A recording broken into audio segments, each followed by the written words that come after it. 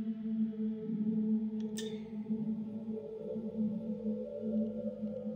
a second. Hold on.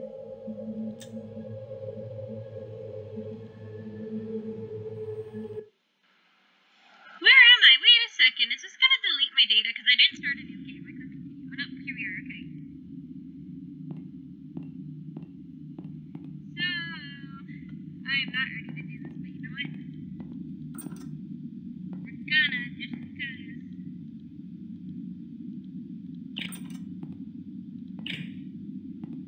You already read all these notes in the last episode.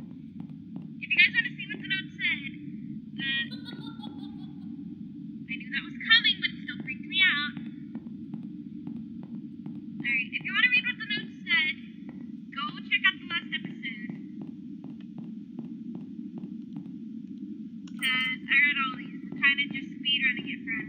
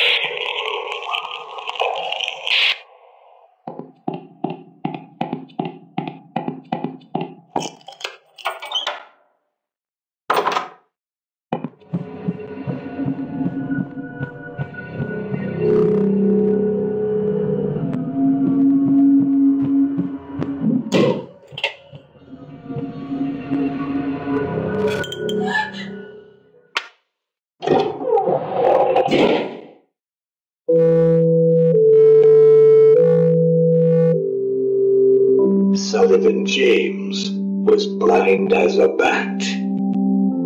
Sullivan James fell down flat. Sullivan James is withered and blue.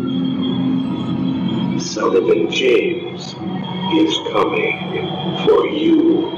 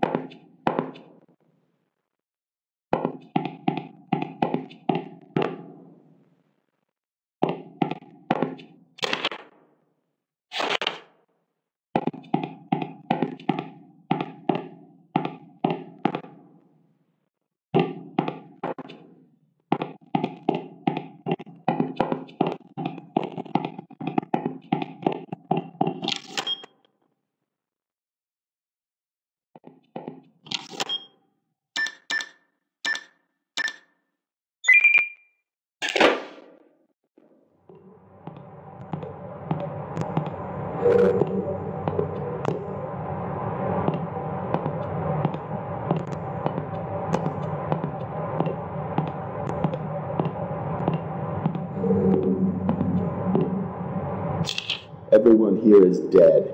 They've all been killed. Ghosts in this house are not like ghosts in other houses. If they're looking for something specific, their corpses actually get up. Someone threw the lockdown switch and I can't get out.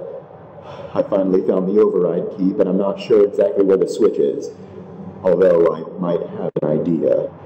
I remember overhearing a conversation Michael was having a few months ago about something which was located underground. I'm confused as to whether or not this underground location is the main basement where Myrtle's coffin is. I went down there a while ago and looked around, but it appears to be mostly a storage space. Maybe I missed it. The basement is extremely dark, even with a flashlight. Maybe I need to go search again more thoroughly. I need to find the switch. My very life depends on it, as do the lives of many future wanderers if this doesn't stop. One of the most unsettling things about this funeral home is that after a while, you start to feel as though it's hanging by a thread and on the verge of collapsing, prevented only by the mysterious force that fills the building. It's such a strange feeling. Maybe I'm not the same skeptic I was before working here. But where is that damn switch? In the deepest part of the house. Everyone here is...